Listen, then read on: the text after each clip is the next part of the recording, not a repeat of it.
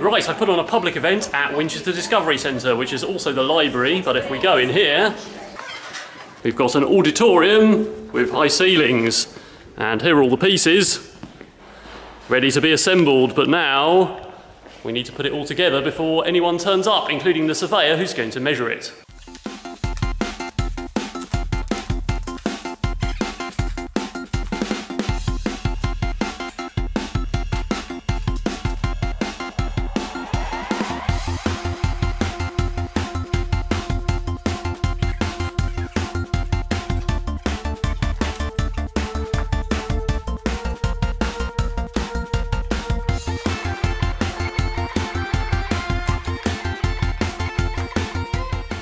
Alright, it's all assembled and it is freestanding and it stands up on its own feet. So I was going to build a kind of cage around it for health and safety, but I don't think it's going to fall down unless the front of the feet snap off or something weird. So we're going to go on the ground and give it a shove.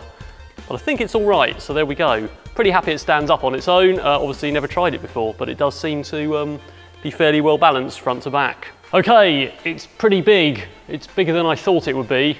So let's see. I think it'll be all right, but I'm a bit worried about health and safety. So hopefully you can see it's not attached to the wall. We can see that's clear there.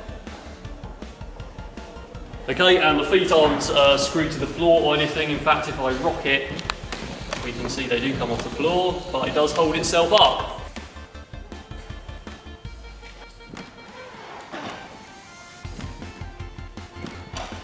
So we've advertised the public event on the Winchester Discovery Centre Facebook page, the Hampshire Library's Facebook page, my own Facebook page, and various other Twitters and shares. So in the interest of health and safety, because I don't want to have to explain why I didn't do this in a courtroom if it falls on someone and kills a child because it weighs 50 kilograms, we've just built this thing here which isn't attached to it, but will stop it falling forward should the feet snap off, a little bit at least. But we are going to put a cordon up and stop the public coming too near anyway. So also we've got a 3D printing demo with a Lolzbot Taz that made the actual thing, and we've got some filament and we've got some extra demo pieces that show the infill and another completed block that it was made from.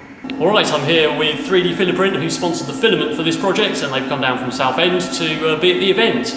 Alright, it's time for measuring, so I'm here with Mike and Takesha from Selway Joyce Chartered Quantity Surveyors, who've come to do the official measuring. And I also need two independent witnesses, so I've got Tom and Patrick, who are not related to me, who are going to verify that I haven't bribed the surveyor.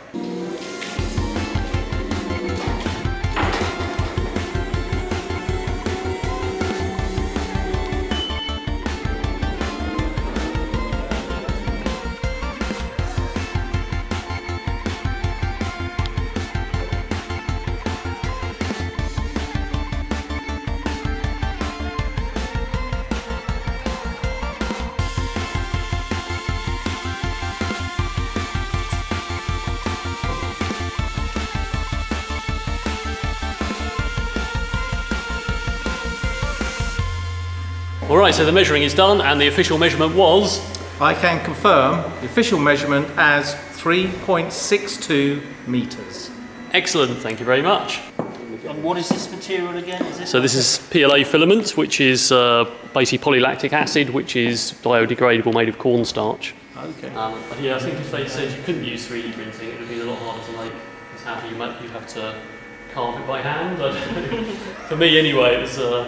Well, you might use sort of plaster of Paris? Maybe. Chicken wire? Oh, okay, yeah, I suppose so. Probably be a lot heavier though. It would, yeah. So... And you'd it have to wouldn't be hand as easy as that. Yeah, exactly, so getting a likeness is... Yeah, definitely.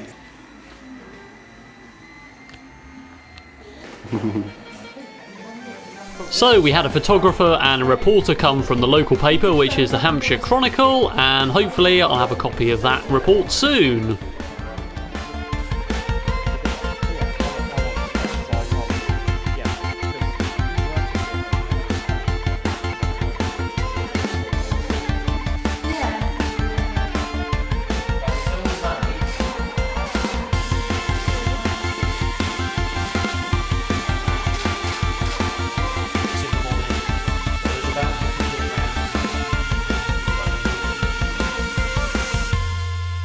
And I'm in the local paper on today, Monday the 23rd of October 2017, which was the Monday after the weekend of the event.